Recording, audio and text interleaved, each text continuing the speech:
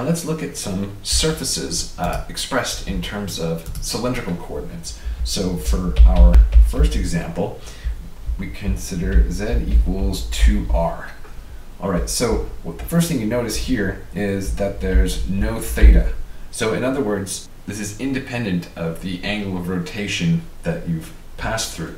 So just like for if we had a say a Cartesian equation that did not have a z in it, so like maybe x equals y, right? So you know that this one is going to be some plane, and it looks like the line x equals y, and then it just extends vertically as much as you want because there's no restriction on z, right? And so for something like this, we have the same idea. There's no restriction on the theta.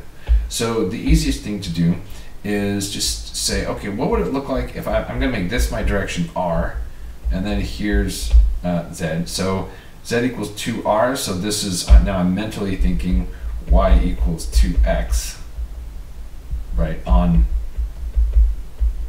these labeled axes. And so it's just a line of slope 2, like this. But then it's independent of direction. So it's like I could take that r axis here and I could rotate it around. And so when I do that, it's going to swoop out this surface of revolution, basically.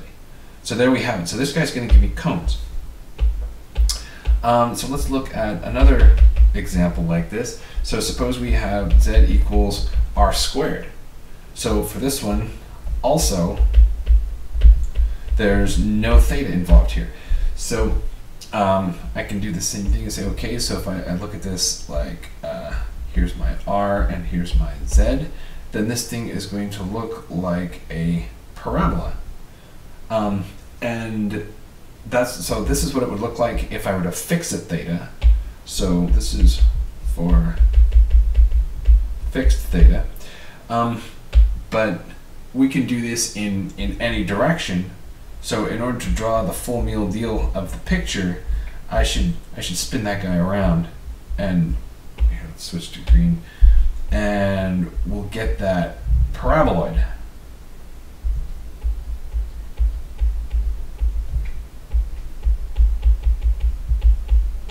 There we go.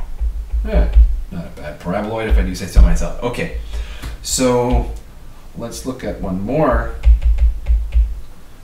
Suppose we have r equals 6 cosine theta. Oh, okay. So now this one has no z. So that means it, instead of being something that's rotationally symmetric necessarily, it translates vertically. Right? So the underlying idea is that no matter what z value I were to fix, that horizontal trace would look the same. So let's see. So going back to the xy plane, we see that r equals cosine theta is a circle. And so we've done this example before, but so I won't go through it in great detail. But what we end up with after completing the square is an off-centered circle. So it's a circle that's actually moved out a little bit like this, right? And so if we have 6 cosine theta, then that just means that our diameter out here is going to be 6. So that when we raise it then vertically, we're going to have a cylindrical cylinder which is sort of attached to the z-axis. So the z-axis comes up the back of it, just like that.